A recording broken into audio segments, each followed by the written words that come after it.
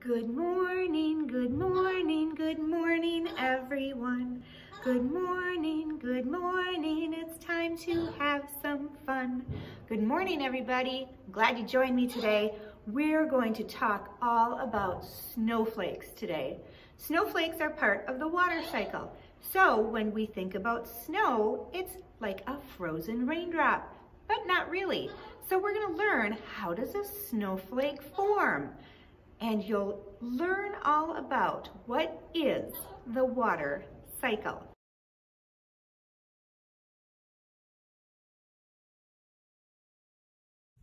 The Snowflake, a Water Cycle Story by Neil Waldman.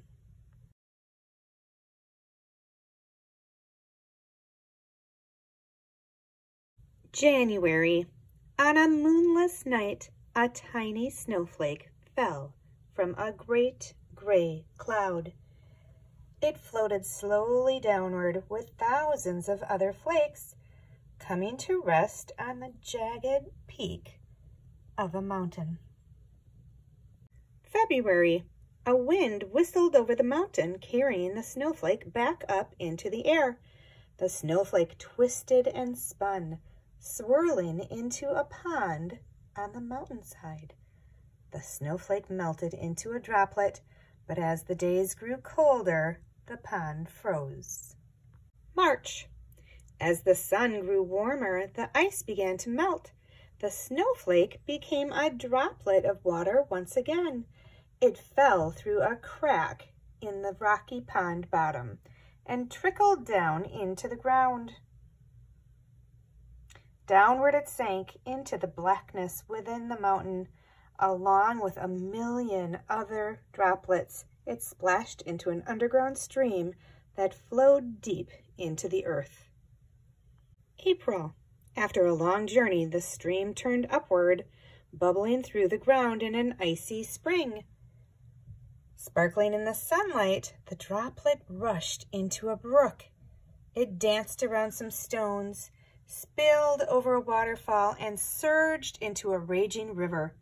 The droplet flowed past villages and cities under a great gray bridge where cars and buses carried people to and fro. May. A shiny metal pipe sucked the droplet through a maze of zigzagging pipes into the irrigation system of a nearby farm.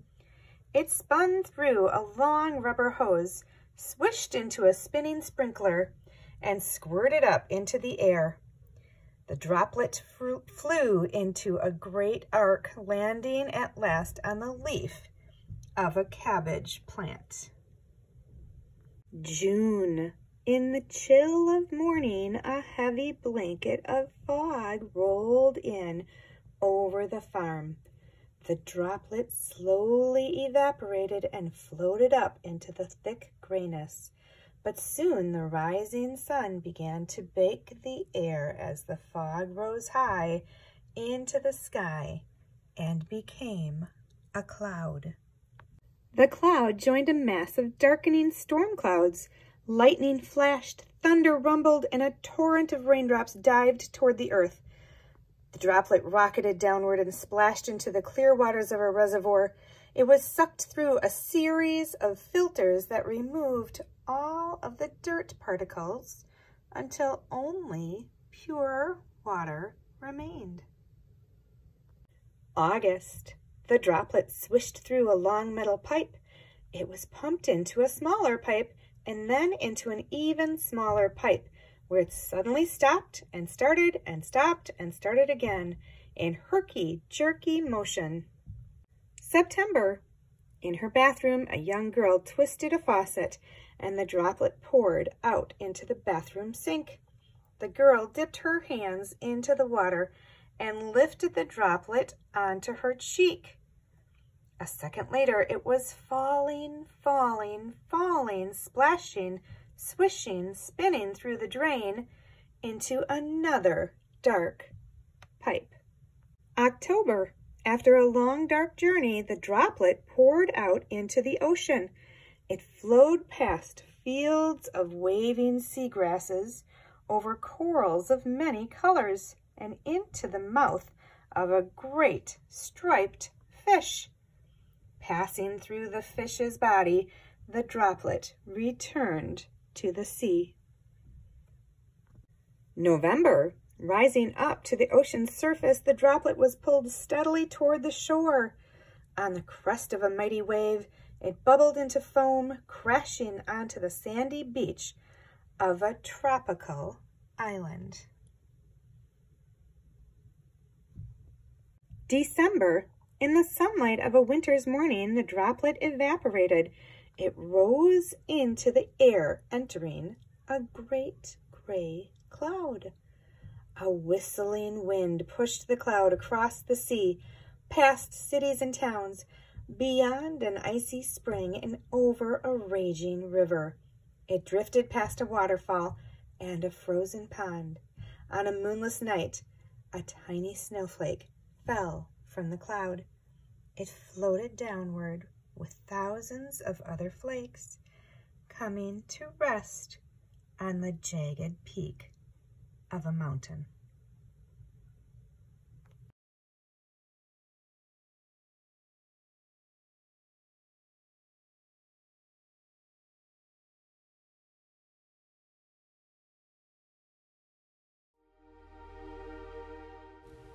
Snowflakes are one of the most incredible things that you can find in nature. There are no two snowflakes exactly alike. Snowflakes are a unique design depending on how the individual molecules of water come together for that particular snowflake. And they're also incredibly beautiful. Willie Bentley saw the beauty of the snowflake and learned how to take the picture of a snowflake with a traditional camera. Today, Kenneth Liebert uses a microscopic camera and takes pictures of snowflakes and creates beautiful images in his book, The Secret Life of a Snowflake. Many of the images that are being used in this video are from his book. Like Willie Bentley, he studies the science of a snowflake and how a snowflake can have an incredible, unique structure. A snowflake is born in the middle of a cloud on a cold day in winter. Snowflakes are formed because of water vapor condensing inside the cloud around a tiny piece of dust. The conditions have to be perfect for that snowflake to form. It has to be cold and there has to be a certain percentage of humidity in the air. Once it starts to form, the initial part of the snowflake is called the facet. It's faceted like a diamond. I like to call it the snowflake face. That snowflake face is in the shape of a hexagon. A hexagon is a six-sided shape, and it has 6 corners that grow the snowflake's legs. Each leg of the snowflake forms because new water molecules attach itself to the snowflake. And every time a new water molecule attaches itself, it builds on that hexagon or 6-sided shape, and it does so in an incredibly equal manner on all 6 sides. A snowflake is a perfect example of symmetry in nature. So if you took a snowflake and folded it in half, each half of the snowflake would match the other half perfectly. So no matter how the water molecules attach to the snowflake, it's always symmetrical in the way that they attach. And so all 6 sides of a snowflake will come together and be perfect images of each other. So this creates different types of snowflakes. There's actually snowflake identification that you can practice when you see a snowflake falling from the sky. Sometimes the snowflakes will fall as what are called needles. Needles are basically a snowflake that wraps itself around itself. The outer legs wrap around each other and create a single needle. Another type of snowflake is called a capped column. It's a column with two plates on its ends, like an axle with two wheels. But the most beautiful snowflakes are called stellar dendrites. These are the fern-like legs on the snowflake that make it look like it's soft and fluffy. If you take an identification chart of snowflakes out on a snowy day, it's fun to go out and see which snowflakes you can find. You can go to this website to find out all the different types of snowflakes. They even have a template for you to be able to use to go outside and identify your own snowflakes. Goodbye, goodbye, goodbye to everyone. Goodbye, goodbye, we sure did have some fun. Thanks for joining me today. I hope you had a lot of fun learning about snowflakes and the water cycle, and hopefully we'll get some more snow soon so you can go outside and learn how to identify those snowflakes. See you later.